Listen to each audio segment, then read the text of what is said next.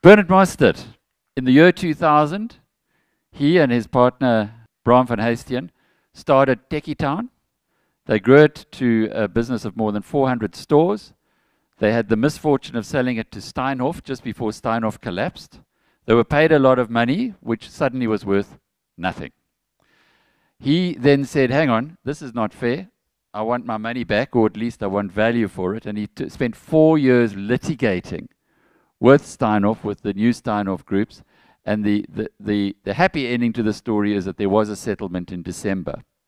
But this is a story that is riveting, and it's one to really pay attention to, because as Wayne Duvenage was saying to us yesterday, there is rampant corruption that is made by the sweep of a pen. We're seeing the inflation of assets. We saw it at Steinhoff, and that's what we focus on. And of course, now people are focusing on Tongaat as well. But from what Wayne shared with us on the Zondo Commission, a similar thing is even happening in the public sector. And those who are perpetrating these crimes, or at least facilitating them, are actually the ones who are walking away. So this, to me, is a very important discussion that we're going to have now. And Bernard, thank you for coming all the way from George and joining us here.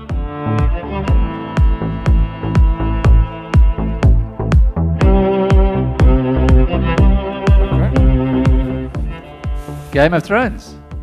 So, Ish. You know, at BNC3, we had Rob Hersov here telling us that he was Mans Raider in Game of Thrones. Now, Mans Raider was an interesting guy. He was the chap who went and got all the tribes together to fight, but he ended up being burnt at the stake and with an arrow through his heart. So I hope that didn't happen to Mr. Hersov. Anyway, Bernard, did you see Game of Thrones? Alec, I did, and for a number of years now, it has been my ringtone. So, so what character do you identify with? I must say, you know, in life, we obviously, all of us like to identify with the ones who are seen to be making the right decision. So I like Jon Snow, and I like what happened at the Battle of Winterfell. But I think that's probably where it stops. So yeah, it's just... But he got the girl. For a while. For a while. I'm sure there are many people who don't know what the hell we're talking about. Yeah. So let's talk about Tekkie Town. Let's talk about you. How did you get involved in that entrepreneurial endeavor? So, Alec, I must be honest, in the introduction you made so many factual inaccuracies that are flattering to me that I almost feel like not correcting you.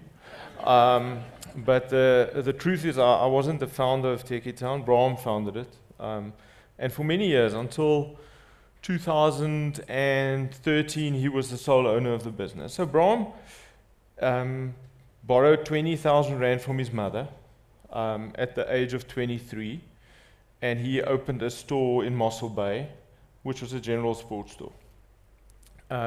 I grew up in Mossel Bay. I am 10 years younger than what he is, and so I met him that year. I was 13. I've always been I've loved golf. You know, golf has opened a lot of doors for me in my life, and I played for the town's golf team at that stage. And how it worked in the Southern Cape is that you would play foursomes in the morning in pairs, for those who don't know golf, and then singles in the afternoon. And only many years later did I realize what a risk it was, and what a schlep it was for adults to have kids in golf teams. You know, but Braam took me in, and he was my partner, and we played together for a number of years. And my parents trusted him to come and pick me up at our house on a Saturday morning and go off to Plettenberg Bay and Riversdale and drop me off again at 8 o'clock at night. So that's where our relationship started. And then I didn't join Braam until 2011.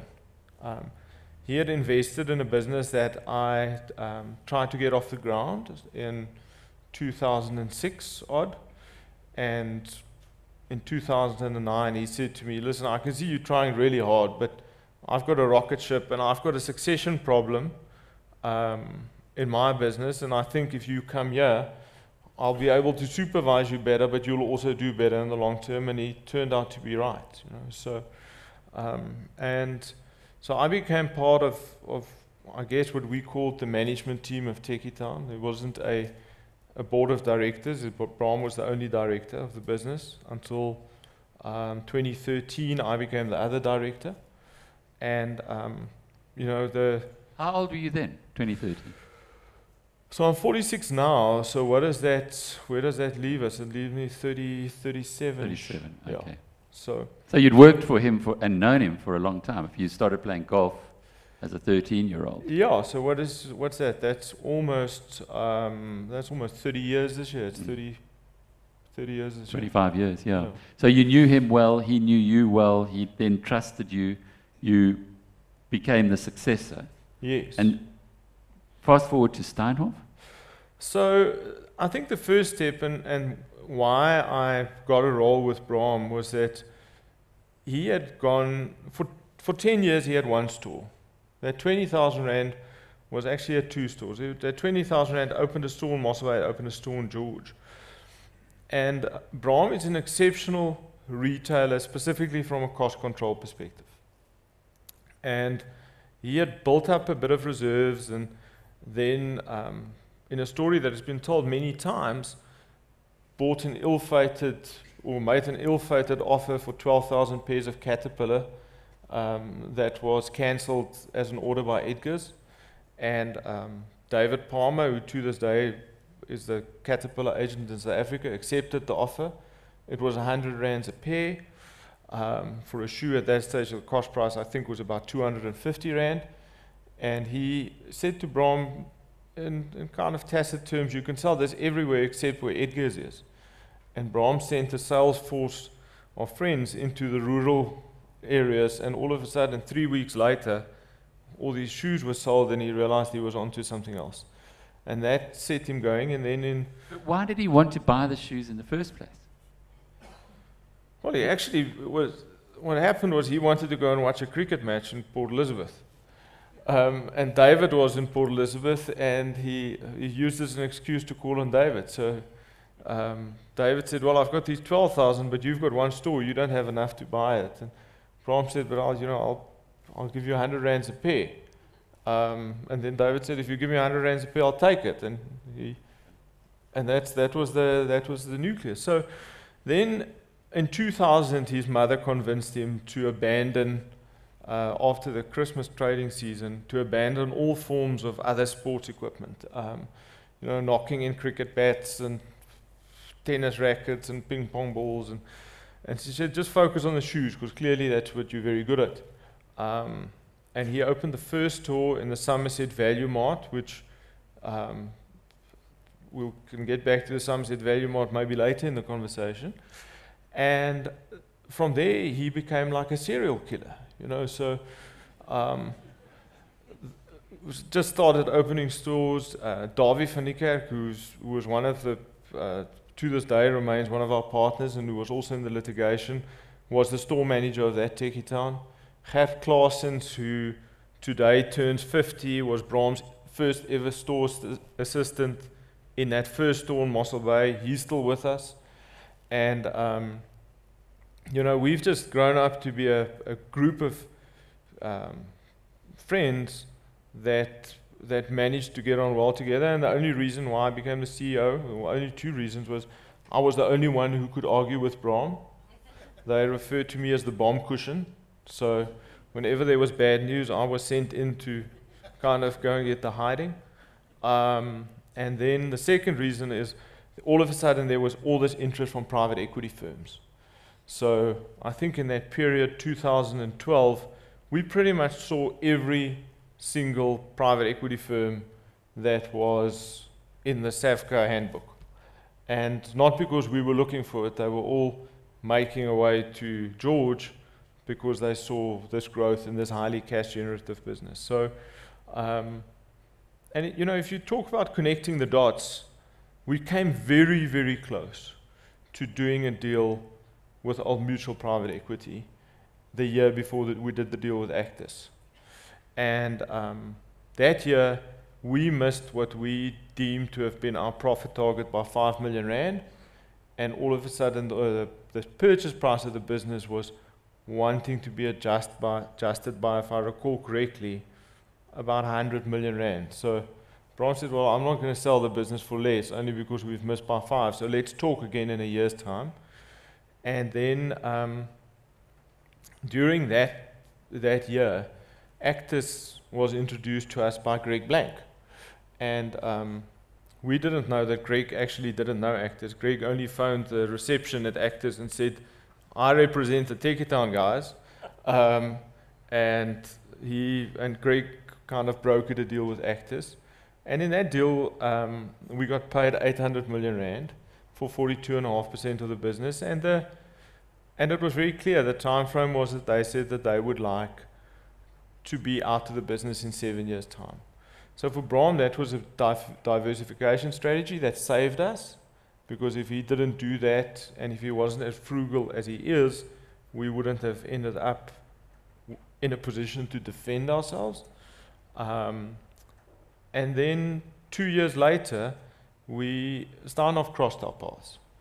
So, and I think I'm interested really in two things. Yeah, if I may ask a question, I want to just understand how many people sitting here are willing to raise their hands if they lost money to Steinhoff. I probably should put mine up too. Both hands. Yeah. And then maybe the other question is, also if people are comfortable to do it, how many people are now said to be in the class action participants that do get some form of recovery from Steinhoff? That's quite an important question for me. Okay, so I see. Well, at least one person I did go through the process. Yeah, so and we'll get to that. So, and the reason why Steinhoff then was attractive to us was because, and I think this is where things went wrong. So, for me, one of the key aspects of this talk is the cultural alignment when you do transactions. Because what we were promised seemingly was going to be a big stretch for Steinhoff to deliver, and that is that Pepkor at that stage had the speciality business that had a basket of businesses similar to ours that was not performing optimally. And the deal that was done with us was exchange your controlling share in Tekkie Town for shares in Steinhoff that would be restricted for 3 years. Your management team would take control of Pepkor Speciality. At first, we would have broken it out of Pepkor altogether. That was the discussion. And then after 3 years, A, you would be able to trade your shares, and B, we would pay you an earnout equal to 20% of the upside that you created in that speciality business times the EBITDA of Steinhoff on the last day of that year. So that was the deal for us. So we knew at that stage that Tekkie Town's runway was roughly 550 stores in the country. So at the time we did the deal, we had about 220 stores. In 2015, or when we started talking with them. And for us, taking stores and locations that we knew in spaces that we thought we knew was attractive, and then to kind of put this display of this group of hillbillies from George in charge of a business and a bigger platform, that maybe that was... There are many hills in George, come on. It's a Isn't very it nice nice to one. know where the hillbillies come from anyway? So, listen, it's in Nikwa Mountains in George. It's a good place to live in the shadow of them. So that was the motivation and the rationale for the deal. Did they treat you like hillbillies in the negotiations? I mean, these are chaps at Steinhoff who negotiated for a living. And here you had fellows who came from George who clearly didn't negotiate for a living. Did you find that? Actually, not at all. And it goes to a question about what did we see and what should we have seen. You know, so I think the conversation around Marcus is inevitable, and I'm very happy to have it.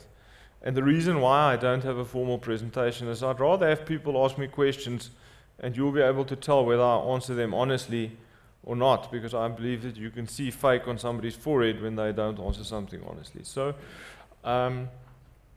what I found is Marcus always treated me with a lot of respect. He was unfailingly polite. We had deep involvement with the entire Steinhoff M&A team. Our deal went to the board of Steinhoff, it was ratified there, and then Marcus insisted that there was an interview or a last meeting between Christo and Braam before our deal was done. And if you want to understand that we're truly hillbillies, we went and we looked for a space near Uppington where we could open another store, just so that we could tell Christo that we opened the store in his hometown on that day that we had the meeting. So, and we found a space in Carcamas, which is slightly south of Uppington, and we had a wonderful opening. I think we did about 230,000 on that opening day, you know, so it was a good deal. But that was, you know, that's how rudimentary we were. So, but I never experienced anybody treating us as if we were second-class citizens. Not at all. There is one thing that happened, which I think has not been said before, is that our original deal was for 43.5 million Steinhoff shares. That was for 100% of the business. And Steinhoff would then give the liquidity to pay actors, but the entire deal was a 43.5 million share price deal. 43.5 million shares. And about 2 weeks before we were to close, we got summons to Stellenbosch, and Marcus wanted to see us. So Braam and I traipsed down there. You know, I didn't particularly feel like it, because it's difficult to get back to George on a Friday afternoon if you have a 2:30 meeting in Stellenbosch. And we got there, and Marcus said unfortunately he has to pause on a certain part of our deal. And it was a surprise to us because we were on the verge of signing. This was the middle of August 2016. And he said it's only now that his HR team had brought him the salaries of the top 5 people in the business, and as only you could say, that is a grap. Okay. Because we didn't pay ourselves a lot of money. So then he insisted that we reduce the purchase price by 500,000 shares, because he said the replacement value of, if we all had to perish in a single crash, he wouldn't be able to replace the leadership with salaries at that price. And he then kind of boxed Braam and I into a position where we got higher salaries but fewer shares. You know, so that to me was an interesting aspect, because we often have this popular narrative that he just overpaid and that he was happy to get anything at such price. But then you had a moment like that, which actually speaks to some consideration, you know. Yeah, I had a discussion with someone who's on the inside of mattress firm in the US, and that has always been used as the example of how Marcus Huyssteen knew how to overpay for things. And this guy on the inside said it's pumping. He says it is really, really pumping now. So had the grand plan gone forward as it was, had the fraud not been detected, who knows? Who knows? But it is the reality that you've also told me in some of the conversations that you guys have forgiven Marcus Huyssteen. Now there are many people, those people who put their hands up, I doubt any of them have forgiven him. Why you? Well, fewfold, and to me, and I'm very glad that Trevor was here before me, because I'm always slightly hesitant, but Trevor and I share faith, and my faith is very important to me, and I believe that's what's required of me.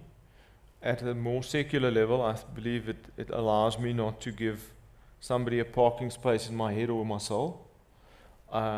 I know it's the same for Braam. With Braam, it was slightly different because Marcus called him.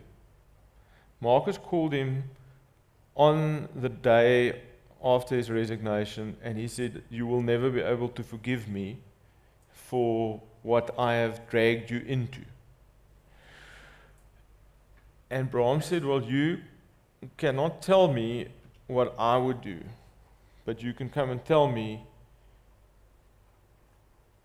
what you did, and if I forgive you, I forgive you." So Marcus went to Braam's house in Cape Town.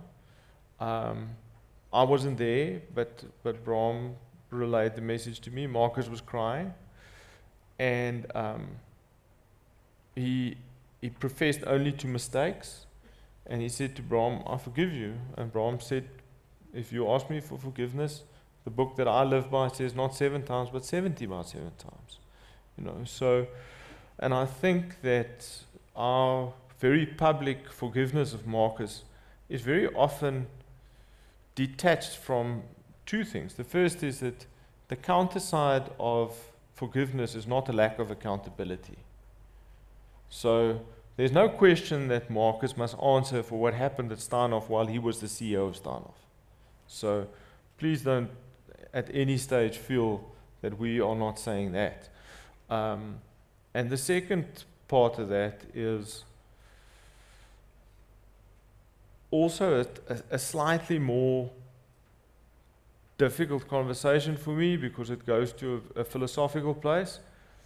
I don't like the notion that somebody can be found guilty without having been tried, because I wouldn't like that to happen to myself or to my kids or to you or to any other South African. I believe that if you are accused of doing something, you should be investigated, charged, tried, and if found guilty, you should be punished. Yeah, but I don't get it. I mean, the evidence is overwhelming. Certainly the in discussions I've had with Steve Boyson, Steve, who used to be CEO of ABSA, who was head of the audit committee, and what went on at Marcus it sounds a little bit like, well, okay, Jeffrey Epstein, we don't really know, but let's give him the benefit of the doubt. Surely there's so much evidence in these cases that to now... I agree with you that the evidence is overwhelming. And as the Steinhoff actions against Marcus now plays out, and we see some of what is in the documentation that they are suing him for, I agree that evidence is overwhelming, and I think it was overwhelming from, well, listen, it's overwhelming by 6 billion euros. So, but the truth is I would still like to not be the judge, and I would still like everybody to have the chance to defend themselves. Indeed, if you had a perfect legal system where it could happen during a period when it's in people's memories. My concern about this being in the media is that the news cycle is quick, and that we seem to forget very quickly. And as long as you can keep dragging it out, but come 10 years' time, who cares? Who really cares at that point? It's just a pet problem that I have on these issues. I fully agree with you on that point. We have the court of public opinion, which sometimes can be very harsh and very wrong. And then we have the court of law, which is very thorough, but takes very long to get through. And maybe there's somewhere between the two. There's some middle ground. Okay, we are going to open up for questions earlier, because as Braam said, he would like to ensure that you don't see fake on his forehead. I like that saying, Braam. Bernard, Braam. Geez, I'm really doing well today. You're not the first one, and you're not the last one. So sorry, Bernard. No that was. Any hands, or can I carry on? There is a question there. You do need a mic because we're recording this. Thank you. Apologies, Chris here. I just want to know, just as a matter of interest, what was the share price when you were offered the what was it, 42 million shares? Or is that confidential? Now, Chris, you've also now taken 1 million shares away. Marcus took 500,000, you took 1 million. It was 43 million shares, at a price of 75 Rand 75 per Steinhoff share. It worked out at the time to the then reported EBITDA multiple of Steinhoff. Steinhoff's EBITDA multiple at the time was 18. Our deal was done at a multiple of 12.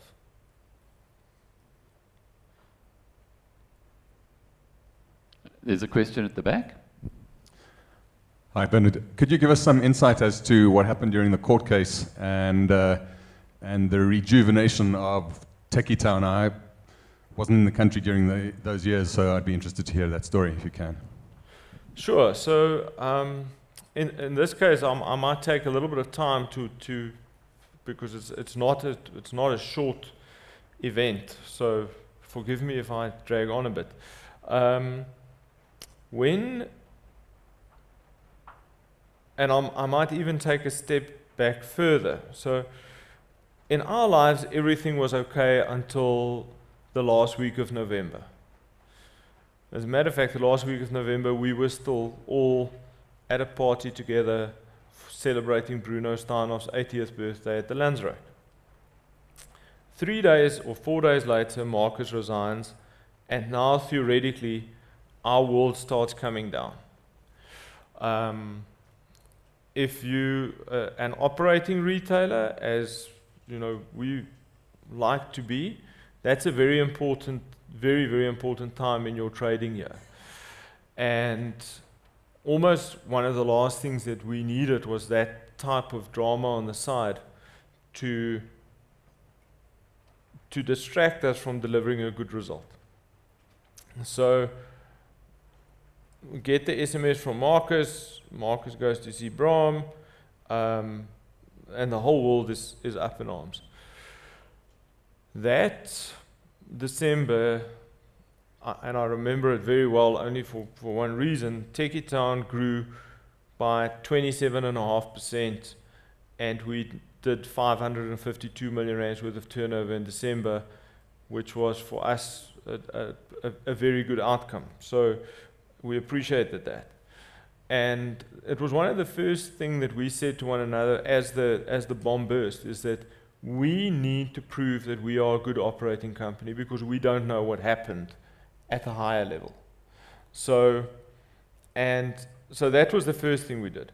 The second thing that we did was I said to my wife that a real tragedy to me would be if somebody now commits suicide because you've had all this disillusion of wealth that evaporates, you have the disillusion of having been lied to, you don't know what's going on, etc. So for my own sanity, I made a list and I started WhatsApping people and SMSing people just to check in if they were okay. And I was in preparation for today's session. I actually read a number of those WhatsApps again today. So I chatted to Louis at the time. It became evident that Louis took charge quite quickly there towards the latter part of December. Louis? Deprier. That's the CEO of Steinhoff. He wasn't then the CEO of Steinhoff yet. Louis was the legal counsel, and from what it seemed in our interactions, it was very clear that Louis quite naturally stepped into that role. I think in hindsight, he didn't want it, but he took charge there. I chatted to Donnie van der Merwe, who was now the CEO of Steinhoff. I chatted to people in operating companies. I chatted to my colleagues. But every day, I would send a WhatsApp just to see are you okay? That was kind of the tenet of the message. The next thing then that happened, and I have to also caveat this because otherwise you'll say, but if you say you're a retailer, why do you go on holiday in December? I'm divorced and I'm very privileged to have 2 wonderful kids from my first marriage, so I have them on opposite sides of the Christmas each year. So that year I had them in the first half of the holiday. So we took some time off and went to Buffalo Bay, and we rented a small house there. My now wife has also got 2 kids, so we're a family of 6. And as I started sending these WhatsApps, some of the guys replied to me, and they were on holiday in Eisner and Plett, etc. And I said, well, if you want to talk, come. So for a period of about 7 days, there was this procession of cars that stopped in front of our house, and and I literally had people crying, over this event. So we didn't contemplate litigation at all during December of 2017. We got legal advice beginning of 2018. I think one of the possible strategic mistakes that we may have made at that time was to wait for what was promised as the PwC report, and we didn't file until May of 2018, and we filed pretty much the same time that Christo filed. I think Christo was a day or two ahead of us in terms of filing. That's Christo Visa. Christo Visa, yes. So my apologies, Alec. I refer to people by first. I should probably refer to Dr. Christo Visa. Advocate, isn't he? So Is he advocate? I think he's an honorary doctor. he is Anyway. an honorary doctor, but we refer to him But always as Christo Dr. Visa Visa. was the guy, for those who don't know the story, who sold his business into Steinhoff, and how much, it was his life's work, 60 billion rand or something? 60 billion rand, yeah. Huge, huge business that he put into Steinhoff, again, a year before the whole thing collapsed. So we filed suit, and one of the first discoveries that we experienced is that earn-out agreement that we had as part of our transaction did not transfer from Steinhoff to Steinhoff Africa Retail, as Pepco was then called, and there was, to put it mildly, a massive departure of views and emotions, etc., about the fact that Steinhoff didn't transfer this liability, that nobody wanted to know about it, nobody wanted to hear about it. Ben Legrandsie, who was the CEO of Steinhoff and also the first CEO of Steinhoff Africa Retail, acknowledged it, but he was gone, and then resultantly it was said to not exist. And because there was a large number of our employees who stood to benefit from that earnout, there was great unhappiness, certainly in our camp. But it became evident that it's very difficult to keep a neutral hat and litigate against somebody who's effectively your owner. It caused friction, and certainly, we lost the support of not only the Steinhoff shareholders, but also the Pepco board, etc. And it became evident to me that my days were numbered. And What did they expect you to do? Just not ask for your money back? Well, Alec, I've thought about this a long time, or a lot. You guys must always remember Afrikaans is my first language, so English is my second language. I've thought about this a ton, and I thought about it more so since we've settled. And in hindsight, I think that it was very difficult for anybody at that stage to make long-term, enduring decisions that was rational. Because everybody had lost. Everybody felt duped. The Pepco guys felt that they lost out. The JD guys felt that they had lost out.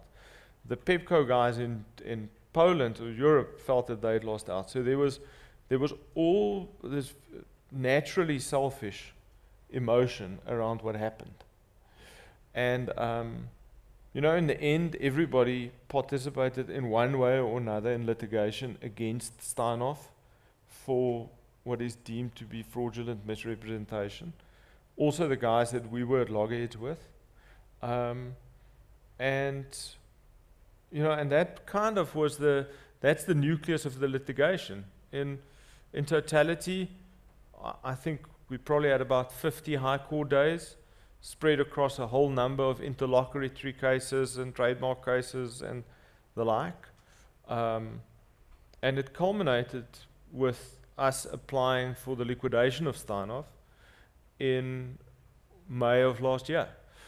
And the reason why we brought the liquidation application is that had we not done so, there was legal risk that we would not be able to continue with the litigation in which we sought for our controlling interest in Tekkie Town to be returned to us in exchange for the worthless shares that were given to us. So we brought the liquidation application in an attempt to ensure that we could continue to litigate. Because if the settlement was voted through as it stood, we would have run the risk that we could not continue to litigate. But it's so interesting, you made the point earlier, and it wasn't one that had ever occurred before, that had you not sold a chunk of the business to private equity, you would not have had the resources to litigate, which again goes back to that whole story about, you know, who is the law for in South Africa? How do you really affect your obvious claim in this regard if you haven't got the money to be able to do it? Yeah, big time. And you know, if there's one, people ask me, why do I still talk about Steinhoff now that we've settled?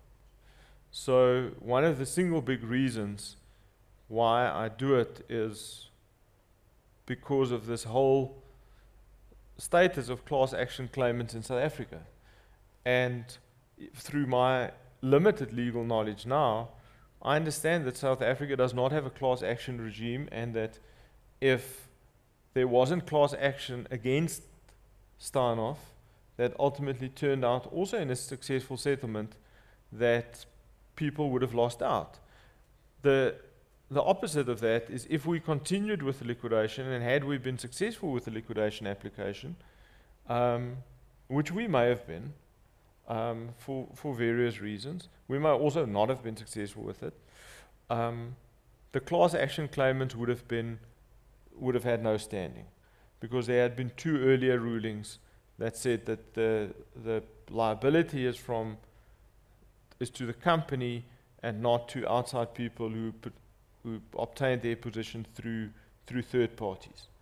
So for what we term the man on the street, the person who couldn't fight the fight that we managed to fight, there is recovery now. I think that recovery is, I'm not that close to it, but I think it's about 12 to 14 cents. And in terms of where we decided to settle, A, we didn't feel like going forward with the litigation, and B, we didn't feel like vilifying ourselves by keeping Joe Public at bay only because we wanted to continue and could continue with our litigation. But to go to your question, our litigation in totality was just north of 100 million rand it cost us. What? So, and what is Steinhoff, what have they been paying on legal fees? Have you any idea? No, I have no idea. It must be a lot more than that, presumably. So it's not that easy for the man on the street to spend 100 million rand in litigation, you know. If he had it in the first place. Do we have, Stu, hands? So what happened then after? I mean, we're talking about December, where you did do a settlement. Between you, when you left the Steinhoff operation and when you did the settlement, clearly you spent a lot of time on the law case. But what else have you guys been up to? Have you stayed together as a group? Yes, sure. We had, when I left Tekkie Town, unlike Braam, I wasn't of any energy to start over and start a new business and the like. I thought that I would look after his family office, which, because I'd always done that, I would litigate full time, and I didn't see myself as being able to also now run a business. But Davy is a very good operator, so I knew Davy could run a business, and Braam wanted to start again. And we had this episode where quite a lot of people walked out in our wake in support of us, and we felt responsible for them. So we started a business called Mr. Tekkie, and the backstory to that is somewhere between political and funny. And then in February of 2019, I got involved via Mike Pfaff, ex-RMB CEO, with what was then their acquisition of the new House of Busby.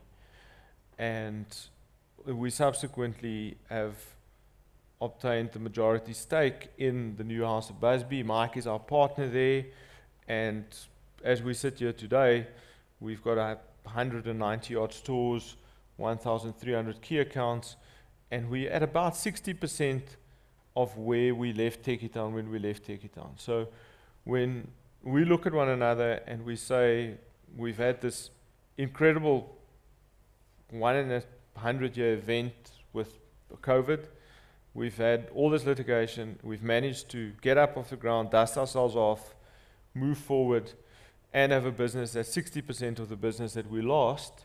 And also in our settlement, Braam ends up being one of the biggest individual shareholders in Pepkor. I'm grateful for the outcome. There's a lot of gratitude there.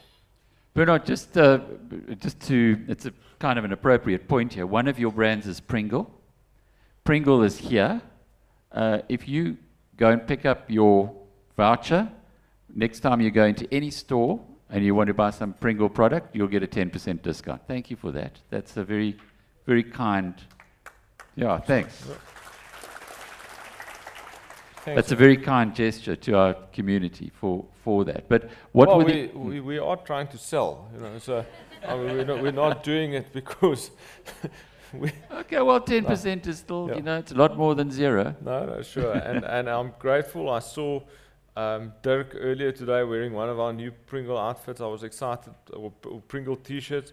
I was excited by that, and it's, you know, it's one of the brands that we have. We also have Guess denim. We think denim is one of those items that will remain relevant for a very long time. Absolutely. We have got Aldo, there's also the shoe business, and then we've got Fraser's, the travel and destinations business, which is growing very nicely for us, despite the fact that we've had COVID. But that, again, for me, and I can get carried away with this, comes down to leadership, because we've managed to attract a very good manager in that travel business who is simply running that team in a fantastic fashion, and shows that even in bad times you can put a result on the board. What's the big lesson from these past 4 or 5 years? The biggest lesson certainly for me is humility. You know, we enjoy in our group to watch videos and TED Talks and the like. And I once, I don't think it was me, somebody else staged it. It was Elizabeth Gilbert's TED Talk on how do you live your life if you appreciate that your best work is behind you. Because she wrote Eat, Pray, Love, and she says you can never write a book like that again. So, you know, how do you now get up every morning? So we had this benchmark in Tekkie Town that we wanted to make 22% EBITDA, and that was our line of freedom, so to speak. And we did it for 8 odd years in a row. And when we started into the Steinhoff period, I was arrogant enough to say, I think the best work of my life is behind me. You know, no, that's shocking. I mean, and I feel even embarrassed sitting here saying it. But if you said to me that you're going to lose this business, you are not going to be involved with it ever again, but you're going to start a new business, you're going to go into spaces that you are not familiar with at all. And in 4 years, you will survive a pandemic, you will be able to get a new team together, and you'll be at 60% of where you were when you lost your business. I'm grateful for that, but I'll never be, and that's why I say, I'll never say that again. It's not to be arrogant, and the humility of it, you know. So even for those of you who please flock to the Pringle stores, we view those Pringle stores to now be at a 2 out of 10. And that's exciting to us because we believe that we have got a lot of runway, but there's so many things that we can do better there. So when somebody says to me now, are you grateful for the outcome? I say it's just the beginning, hopefully, you know. It's so interesting because I felt the same way. I started MoneyWeb, an internet pioneer, in 1997. 15 years later, it was my life's work. It was supposed to be my life's work. And then after a year of gardening leave, here's BizNews. And it's incomparable today, the two businesses, certainly from my own perspective. And I guess it's never ever what you might think is the pinnacle. The big boss has got other ideas for you, and sometimes when you look back on that, I mean, Trevor Ngcobo, who knows? I mean, you said not going into politics. Trevor, I always thought you'd be the president of Zim. I really did. And I know you're young enough to be there. Who knows what the big boss has got? How old was Braam when you guys started again? Given that you said, "Whoa, no, I'm not too sure about this another startup." What age was he? So Braam was 51, 52. Okay, so in your 50s, doing another startup, and there was never a question clearly in his mind that this was what he needed to do. Start again. Yeah, I mean, start a new business. Absolutely, you know, and he didn't have to start again, really. He's got, Braam loves property, he's obsessed with property. There was in Steinhoff, there was a standing joke with any management conversation with Braam ends as to why you could not pay more than 70 rand a square meter in vereniging. So he has subsequently bought the Somerset Value Mall where the first Tekkie Town was. It's a great asset for us. No, go on. I mean, that's an incredible story. So first Tekkie Town, and he's gone back and bought the whole place. Yes, correct. And then we bought the Randburg waterfront and developed that alongside two partners into Republic on Ferndale. So Braam didn't have to start again. His asset base is diverse, but I think when you get him in his most honest moment, he wanted to create an opportunity for those of us that have been with him for a long time, and we were very small participants in the success of Tekkie Town.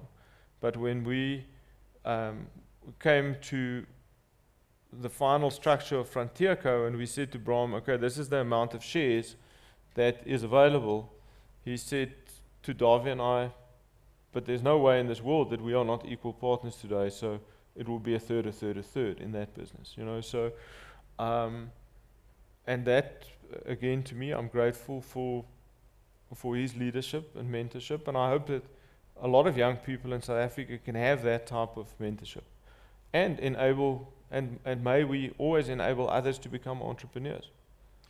Last question, because we're ready to go to lunch now. The perception is that Braam and Marcus Jooste are friends. Is that an accurate one? Well, it's not even a perception. Yes, they are friends. So they've been through this together.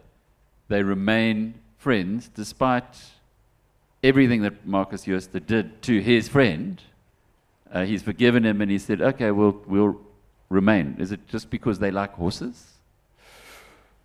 No,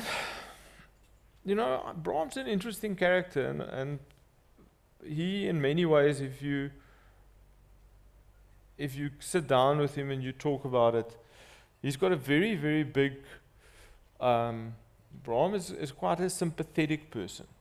As hard as he is in business, he's a very sympathetic person, and I think his ultimate friendship with Marcus was born out of the fact that Marcus did ask him for forgiveness. I don't think that they would have been friends if that didn't happen.